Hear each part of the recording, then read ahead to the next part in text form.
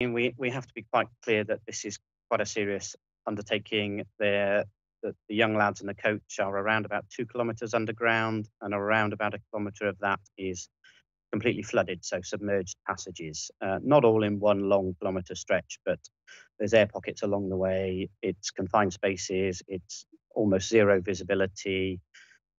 There's currents to battle against in places as well. So it's a really quite a strenuous environment to be in. And we're led to believe that a sort of a dive in and out where the young lads are is around about a 3-hour undertaking. So it's a significant diving exercise. Well, our understanding is that the Thai military have sort of taken control over the sort of the next phase of it. So we were fully involved in the search process. Now we're moving into the rescue stage. We're just acting as an advisory role. But what we're assuming in some cases, and certainly assuming with some good information, is that diving the boys out in some shape or form over some time frame is probably the best option. Drilling will have been considered, etc., etc. But as I said, it's a kilometre's worth of diving, and if you assume that these guys have no diving experience at all, they've been underground for 9 days, they'll be slightly weaker than you would hope. It could be a lengthy process to dive them out. So they may start to dive them out in small batches into other chambers, other pockets that are there, and do that over a staggered period of time. Obviously, the biggest risk really is current rainfall. If it keeps raining or starts to rain and water levels start to rise, then there's a bit more immediacy required. We're certainly under the assumption that the Thais are, as we speak, diving in significant supplies. That's food, medical, fresh water, lighting, clothing, just general things to keep the boys warm, well, keep their morale up. Hopefully they're looking at taking in communication systems that might allow them to talk to the surface, talk to loved ones, talk to family. And that sort of morale boost is really important in these sorts of situations. One of the significant issues with drilling is pinpointing the accuracy of either where the boys currently are or where there is a larger airspace close to them.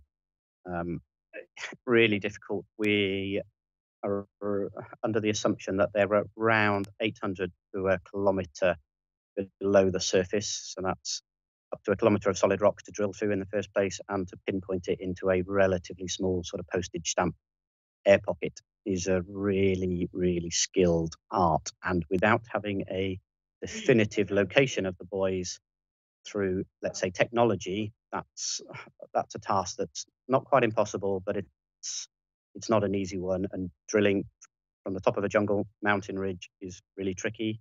It's a lengthy process in itself, but it certainly will have been considered, and they will definitely be thinking that that could be an option. Yeah, I mean, I'm sure you'll be aware, we're trying not to go into too much personal details about the guys, but all we can say is sort of rest assured that these are some of the best divers in the world. They've got numerous accounts of rescue diving, not only in the UK, but abroad as well. And we're definitely confident that we've got the best of our guys out there, with the support back here at home from all the other divers in the UK, the officers within the BCRC. We're ensuring that they're getting the support they need at the moment out in Thailand. And if they can be involved in it, they absolutely will, and they'll hopefully see it through to a successful conclusion. You have to play that sort of balancing game between having huge amounts of hope and on the other side having that element of the huge risk that's involved in this process. Clearly, finding the guys all alive, all relatively well and relatively safe is absolutely amazing. I can't quite imagine what the families must be going through during this sort of period, or the guys themselves, obviously underground. But we're making sort of not beating around the bush at all, that this is a significant rescue operation in many factors, and whichever option might be favoured by the Thai authorities, none of them are light-hearted, easy approaches. Potentially, it's certainly a risk that's out there. The weather will play a significant factor. We now know that we're sort of touching into the monsoon season.